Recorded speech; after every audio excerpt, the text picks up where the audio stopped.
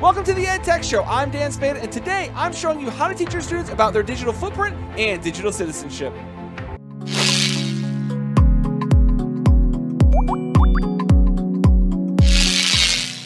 Welcome to part 2 of my Master the Internet series, based on the presentation that I use to teach my students how to be safe on the internet, about their digital footprint, and about digital citizenship. If you haven't seen part 1, where I show you how to teach students how to be safe on the internet, there is a link below in the description, and there's one above right now. There's also a link below in the description to my Teachers Pay Teachers, where you can find a copy of this presentation. So we'll start this part of the presentation off by talking about digital footprints. We'll talk about what it is and why it's important to students. So I start by explaining that a digital footprint is any information about you online. So whether it's photos, posts, articles, comments, videos, whatever information about you that's on the internet and searchable is your digital footprint. And depending on the age of your students, it could be fun to have them try a Google search to see if they can find any information about themselves. But it's important that they know that it's not just what they write, but that it could be pictures and videos, articles that somebody else writes, posts that they leave on websites, just so they get an idea of what we're talking about when we mention digital footprint. So I explained that their digital footprint is their digital legacy, and the stuff that they put online today they may think is cool or funny, but 10 years from now, they may not think that it's cool or funny. And again, depending on the age of your students, you might have some good stories about this. I always like to tell them that, my time hop reminds me of some of the things that my friends wrote a long time ago when, they were in college or just out of college, and they're mortified to know that every year I get a reminder of what they wrote. And so it's important that they try to have some foresight into, the future, whether it's their college or careers or whatever it is, just their personal life, that the stuff that they're doing today is not going to go away. And that's a great transition into this next slide, which essentially says anything you send to somebody or you put online can be saved or screenshotted, which means somebody can have that forever. And there's not a thing you can do to get that back. And that should be a horrifying reality for some of the students. And sadly, even though the students know this, they still fall into that mistake. So it's really important to just try to hammer that home, that forever means forever, and you can't take it back. And again, with social media, they need to know that just because you're being safe doesn't necessarily mean that your friends are keeping you safe. And, you want them to be able to have those conversations with their friends about keeping each other safe and not putting stuff out there. And, again, just because somebody sends something to you doesn't mean they want it shared. And I know that I've talked with a lot of students and heard stories that this is where a lot of things go wrong, where somebody gets something and they feel that it's just theirs to share. And that's not the case, and students should just know that. We should just keep reminding them that they need to be respectful of each other. And I do like to talk to students about geotags. And again, teaching in a middle school, the first thing students think about when I say that is snap maps, but I try to stay away from that. And I just talk about the information that is collected when you take a picture. And when you email that, or you text it, or you put it in Google Drive, or drop it in a Dropbox, all that information actually stays with the picture. So if you send that to somebody, they have all that information, and that's kind of scary. Now, again, because you're sending it, you know who it's going to, but just knowing that that information is always in that picture, and whoever those people send it to, it stays with it. So it's important that they know that. And even though a lot of social media sites like Facebook, Twitter, Instagram, they strip all that stuff out of the pictures, it is important to know that sometimes students make mistakes and they're not thinking when they take the pictures and post them and give away that location information anyways, whether it's street signs in the background, school logos, any kind of information that people can look at that picture and know instantly where that person is or where they're from. It's something that students don't necessarily think about, so it's good to kind of put that thought into their head.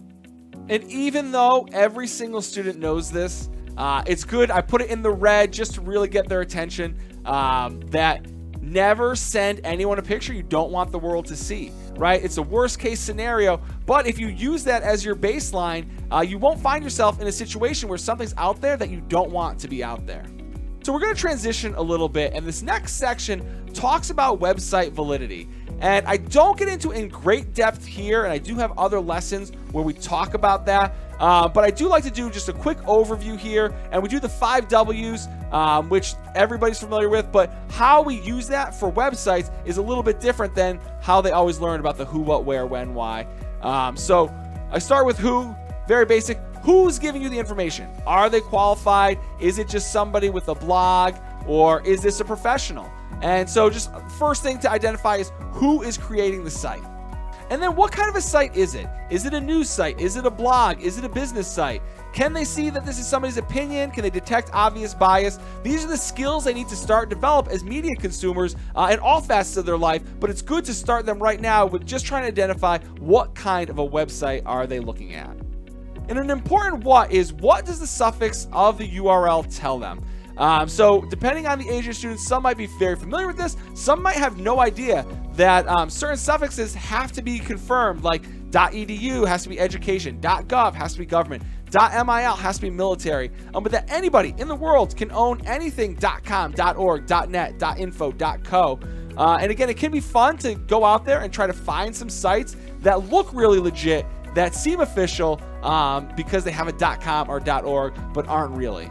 And sometimes this isn't readily known or easy for them to find, but if they can, where is this site located?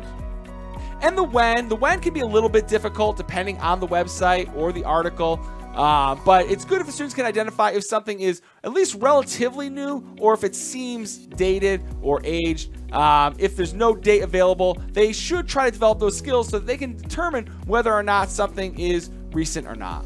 And most importantly, why? Why does this site exist? Is it to sell you something? Is it to inform you about something? Is it to persuade you to do something? Or is it to entertain you? You have to know what is the purpose of the site you're at, because you need to be able to tell if somebody has an agenda. What are they trying to accomplish? Are they trying to get you to do something? And this is really where we need our students to be. As consumers of media, they need to know what are they looking at, because sadly, there are a lot of sites out there that do have some sort of agenda, and we want them to be able to tell that they shouldn't just be able to trust whatever they're seeing because it's on the internet. Even if it's from a reputable site, there could still be an agenda, and they need to be aware of that. And the last part of my Master the Internet series is digital citizenship. Now, this is a term that gets thrown around a lot, so students are probably pretty well aware of what digital citizenship is, but it's still really important to hammer this stuff home because the internet is such a big part of their lives that they need to know this stuff, and they need to know it really well. And so some of this stuff they might kind of roll their eyes at because they've heard it so many times, but it is really important to keep talking about it. Especially stuff like negativity and being attacked. It's important to let them know, stay positive, right? Don't get into the trenches. Don't start firing back, because the retaliation is only going to lead to more negativity. And that's how things start to spiral out of control.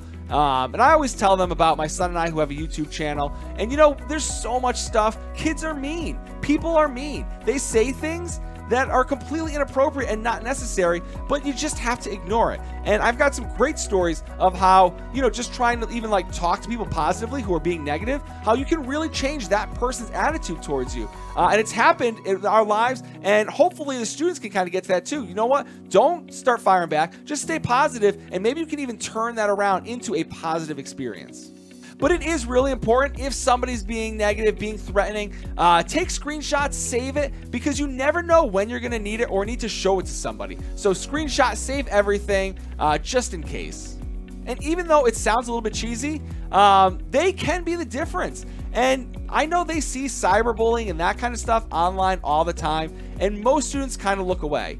And depending on the age of the student, that's sort of understandable. They don't want to get mixed into this because they don't want to be the next one. Obviously, we want to encourage them to try to get into that and stop it, to stay positive, and try to diffuse the situation. But even if they're not comfortable with that, letting them know that, you know what, if you see somebody and it looks like they're having a hard time, just send them a private message, send them a direct message, and just let them know that, you know what, you're there for them, that, you know, just be positive and let them know that you care about them, because that can make a huge difference in what that person's going through. Now we're going to transition into a part of the presentation where we discuss with the students who they're actually talking to on the internet. And this is important because in an age where social media and having the most followers is important, sometimes students end up striking up these conversations and relationships with people, and it's somebody completely different than who they think they're actually talking to. And a term you may or may not be familiar with is catfish. And a catfish is anybody online who creates a false identity. There's actually an MTV show called Catfish where they investigate all these kinds of things where somebody is talking to somebody online and something seems fishy and they're not sure if it's actually the person they think they're talking to. And what we're going to do now is talk about some ways that students can identify when somebody's lying to them on the internet about who they actually are. Now, unfortunately, social media is a huge part of the students' lives, and to them, the more followers they have, the better they are. And sadly, a lot of times they'll get followers that have these like professional modeling pictures, and they'll send them messages, and they think they're talking to these beautiful adults that are interested in them and their lives. And sadly, I have to try to explain to them that if it's a professional looking model picture, the odds are it's not that person that's talking to you. And so I try to show them there's a couple easy ways to try to see where that picture is actually originating from. And thanks to Google Images, it's pretty easy to do that. So the first thing to do when trying to do a reverse image search is you have to save the picture and then go to Google Images. And once you're at Google Images, you're going to drag the picture into the box. And within seconds, Google is going to give you results of everywhere that picture appears online. So if you took the picture that I used in the slide a couple slides ago of Julia Roberts, pop that in there and it's going to show you every website that Julia Roberts picture shows up on. And so now the students can see, oh wait, this is a famous actress, not some girl in this next state over that's in love with me and wants to run away and marry me. And so it can sometimes be a hard thing for students to learn, but it's an important thing. And even when I tell some adults about this, they have no idea that this can be done. And actually, as I was like searching up information for this for the presentation, one of the things that came up was from like Match.com. So this is something that parents and adults and anybody can fall into the trap of. So this is just a great tool no matter what age you are, just to make sure you're being safe on the internet. And again, I tell the students, look, back in 1997 when I was on dial-up AOL, you know, it was commonplace for people to not be able to put pictures on the internet. If you didn't have a digital camera or a scanner, you probably didn't have a picture of yourself. But it's 2019, so if somebody has a profile that doesn't have a picture, or they say, oh, I can't get a picture, they're lying, because 99% of people have access to some kind of digital camera, whether it's on a phone or some sort of device. So no picture is a huge red flag.